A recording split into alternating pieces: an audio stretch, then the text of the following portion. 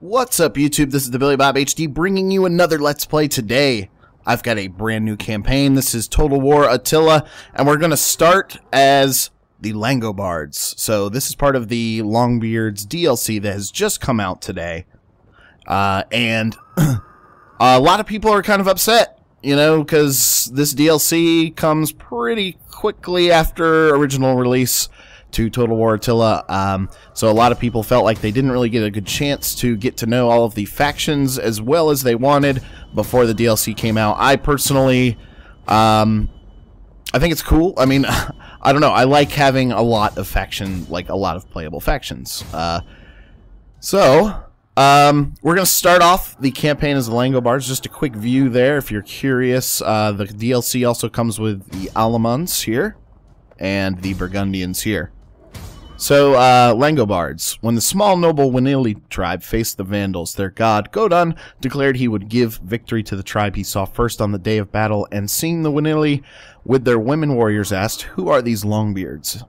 and awarded them victory. The tribe was, from then on, known as the Langobards. Now they live along the River Elbe, far from their roots, led by their king, who shares power with his people whenever possible. The Langobards are a determined tribe who have weathered many storms to achieve greatness. Their history is marked by struggle and bloody conflict, and their future doubtless holds more of the same. Yet the Langobards will emerge victorious with renewed strength to face anything the gods can throw at them. Alright, let's go ahead and start the campaign. You can see we sort of start in Central Europe here. I'm pretty sure we're going to be fairly close to the Eastern Roman Empire, Western Roman Empire. Maybe not. Actually, we could have a threat from the Huns and the Vandals, etc. as well. Let's go ahead and start. Hordes are formidable as they represent the agricultural, economic, and recruitment potential of the city combined with the mobility, might of an army. This all makes them vulnerable, however. Lose a horde in battle, and you can also lose a major cog in your faction infrastructure.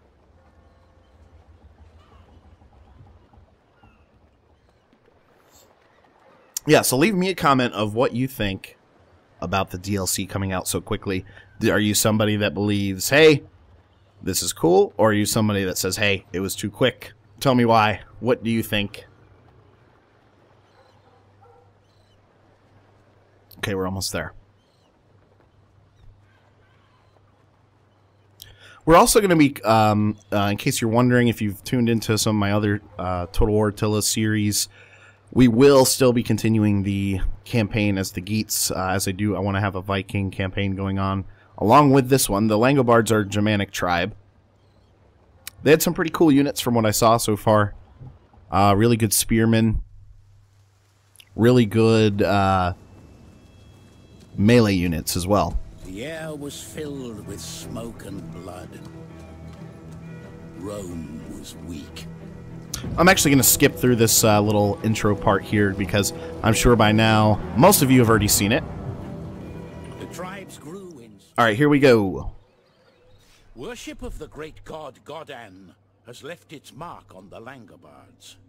Your name and even your appearance pays tribute to his wisdom.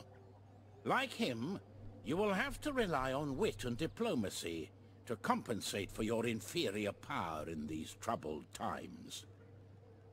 Already your silver tongue has earned the approval of your Germanic neighbors. All you need do is pick the mightiest ally. The Franks to the north are powerful and well disposed to you, as are the neighboring Alemanni.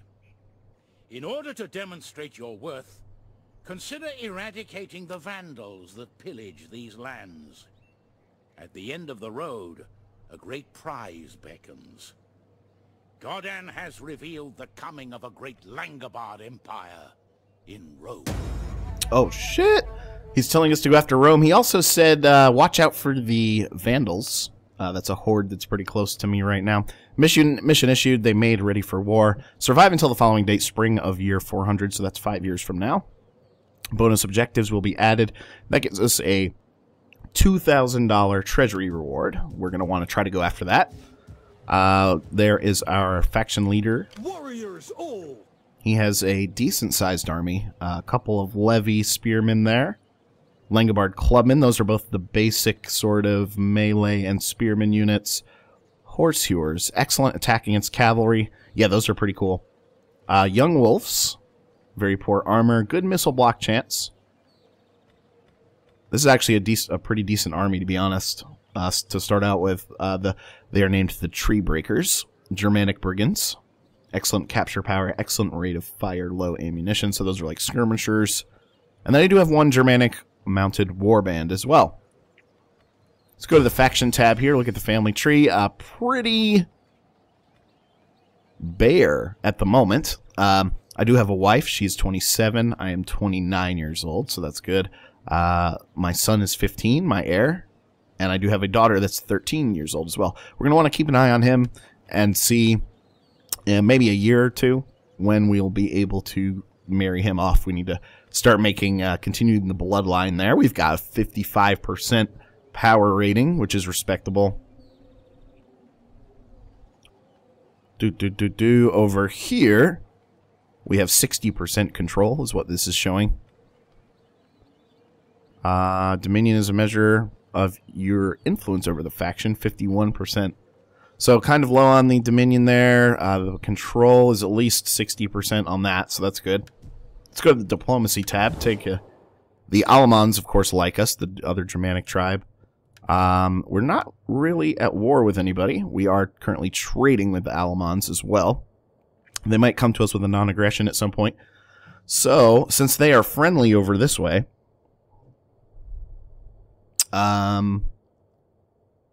we could go after the Saxons. They probably like us the least. I think the Thuringians here is actually a great first target. You can see the strength rating here, the balance of power. I'm way more powerful than they are. Macromans down here, they're going to be Germanic as well. I'm more powerful than them as well. Let's take a look at the map really quickly and see how far away those Vandals are. I don't really see them at first glance. What we could do, we actually have a second general here. Just a regular guy. Smaller, this is the Wooden Men. Smaller force than we have back at home here, but yeah, I'm going to use my king and keep him here to sort of guard home base. Let's pick a technology. We're going to go with the military tech to start out with, 2 turns. I have 970 income. That's kind of weak, to be honest. Can we upgrade any buildings to help out with that? We can.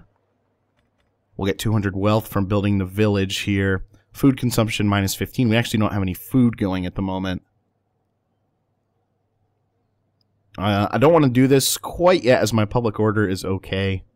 My sanitation looks okay for the moment as well.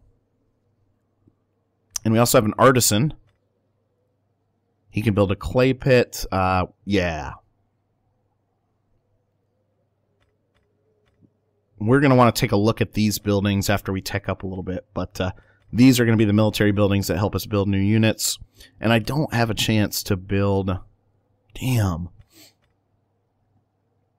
I was going to say I don't have a chance to build up any further right now because I don't have a farm. We've got 0 food. So that means we have to go on the attack. Hopefully take Lupfordom over here.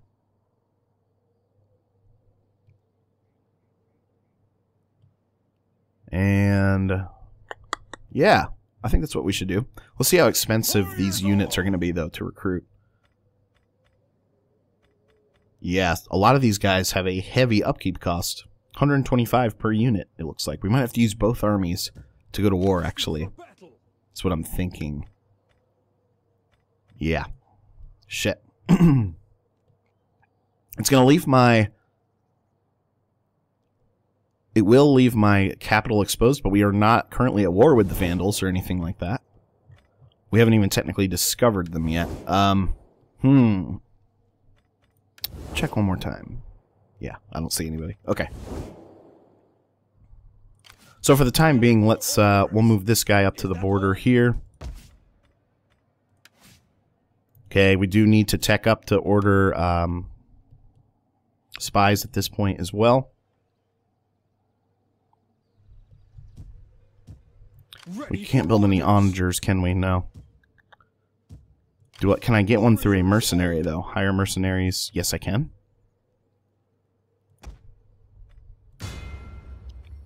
Get one of those for now. Do I have mercenaries that are potentially cheaper per turn to uphold? Yeah.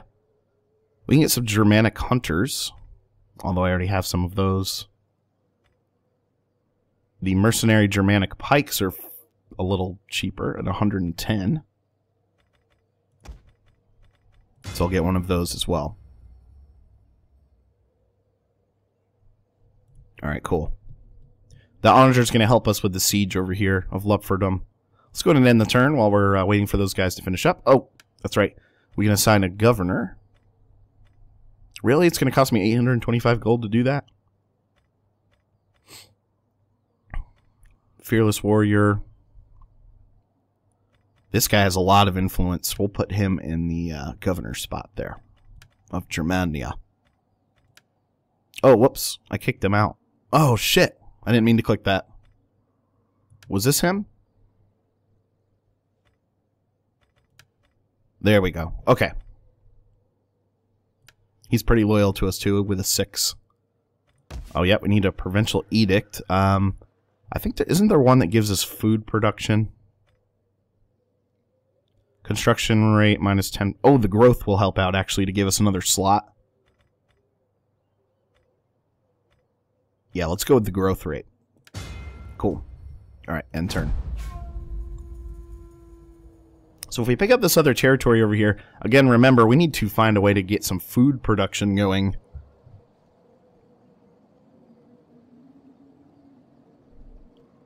Western Roman Empire normally takes forever.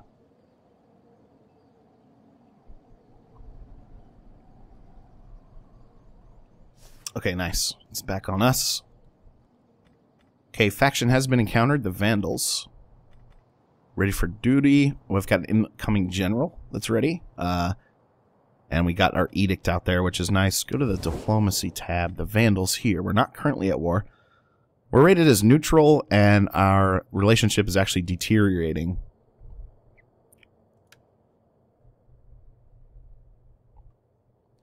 Religious aversion, treaties with the Alamans, gifts to given to the Franks. I see. Well, if I go over to... It might be a good idea to actually try and pick up a non-aggression pact with these guys. Oh, I already have one. Good wine until we can talk no more. Wait, break non-aggression pact with who?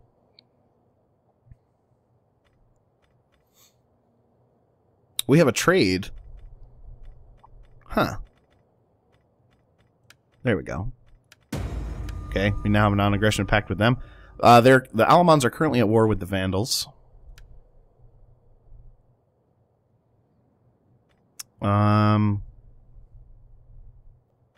I think that's good for now. Yeah, I think that's where I'll keep it for now. The Saxons could be a threat to us.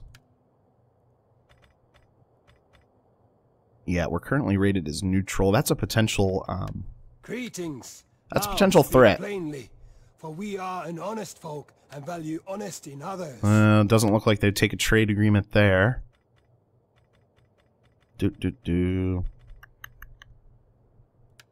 Chance of success low there. What if I throw some cash into the deal? Whoops. Offer payment. 2,000 bucks. Will that do it? No. How about 4,000 bucks? Moderate. That's gonna take like all of my gold. Nah, we'll leave it alone for now. We just won't be aggressive towards them at all. Okay.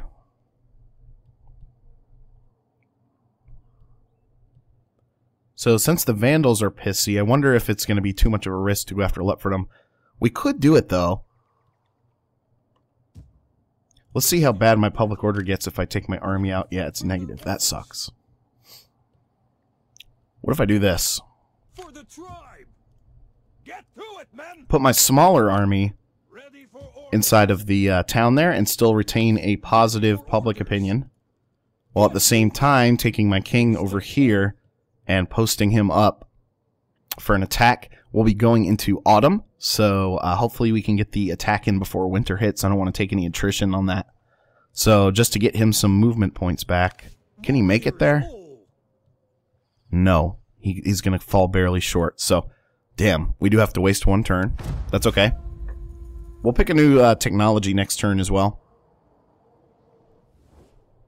I humbly ask that my peoples... They're demanding 100 gold for military access. I think that's fine. We'll do that. Just because I want them to help fight the Vandals, and if they're in my territory, maybe the AI will help me out a little bit there. That'd be nice. If the Vandals are still out there and a threat by the time we... They're feeling threatened that my army is on their borders. So, I'm going to deny the non-aggression pact there. That makes sense that they would send that over to me. They're like, hey, what's going on? Why is your army on the border there? Okay, new technology. Let's get that going first. Go with the militarized society, and then we'll shoot back down here and get the community property after that. Yeah, that sounds good. Okay, go to diplomacy.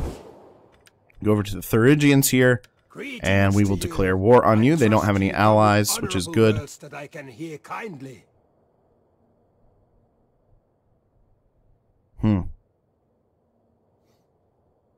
We're technically more powerful than them, but not by a ton, to be honest. Okay, we've declared war, so let's go ahead and move in really quickly and see what we're up against. Looks to be fairly even, to be honest, as far as the stack size. But I wonder if they would get a garrison as well. It is a smaller town, only 255 gold. Or wealth, I should say. Let's run up here and see what the... Oh.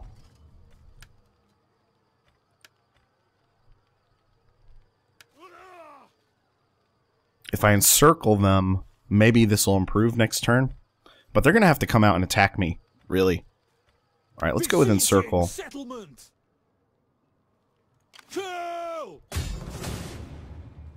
I can't build any siege equipment or anything. I do have that onager, though. Okay, we'll maintain the encirclement, I think, for now. Meanwhile, I think it makes sense to go ahead and recruit, even though it's expensive. The cheapest ones are the young wolves here. I'll get 2 more units there of young wolves. Okay. And the turn, if they come out and attack me, that's going to be a little scary since it's my king. We should have maybe pulled back. I don't know. Kind of a risk. That's one thing I like about Total War Attila is the family tree. It really makes you appreciate your generals and try to protect them as much as possible. The Macromons now are asking for a non-aggression pact. I think I'm going to go ahead and decline them on that. Good news is, too, the Vandals are actually moving down this way, so heading away from me. Okay, we're going to break and retreat. Destination reached. If they come out and try to get me, it doesn't look like they're going to. Okay, so now we're in winter. My main force is taking attrition. Unless I fortify him. Ready for orders. Thirsty for battle. I tell you what. Starting out. We're going to take my smaller army, move it up into range to hopefully support us on another attack. Besieging settlement. We take this settlement for the throne. Okay, I do have my other general now with me. A lot better. Lot better outcome it looks like it could potentially be. So, let's attack. Fight on the battlefield. Alright, let's go.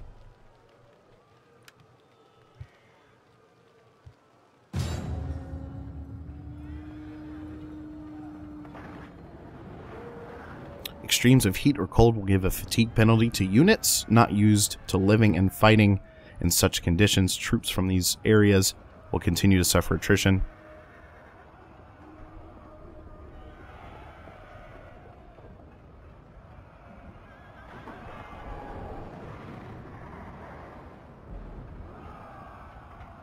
We have, let's see. They have a smaller garrison of only 360 men, while I have backup forces of over 1,100. We're going to use the onager to try to damage their towers, I think, before sending in the troops.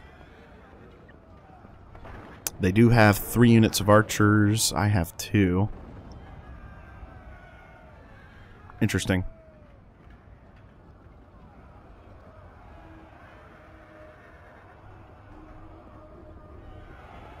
Don't start your attack by engaging the enemy's elite troops. In a perfect battle, you would rout their army without fighting their best units at all. Weather conditions. As the attacking force, you can choose. It is dry. I think we'll go ahead and start the deployment. Okay. First things first, we want to pick a good spot to put the onager. My reinforcements, it does look like are going to be coming in from this area back here. Yeah.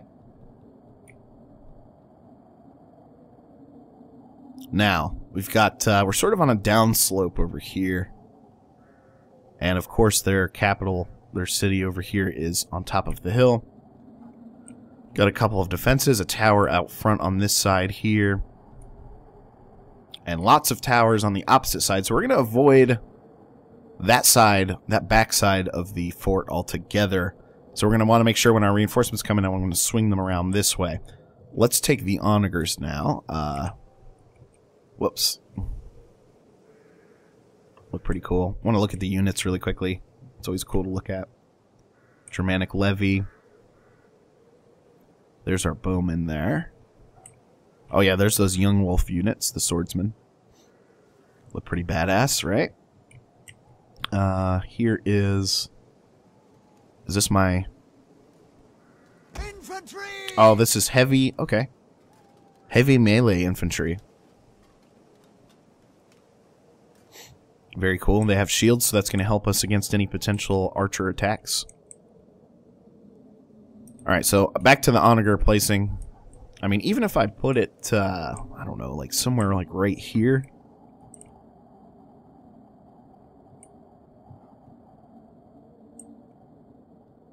I think that'd be good.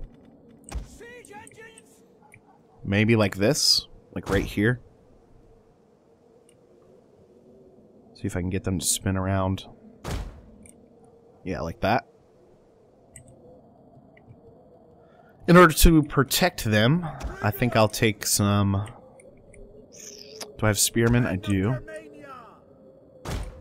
Some defense, a defensive unit here just to watch over them. I don't know if we're going to be in range of that tower or not when we go ahead and start the battle. I'm also going to take my general and move him back to safety like this. And then the rest of these guys, let's take our archers, bring them back a little bit. Yeah.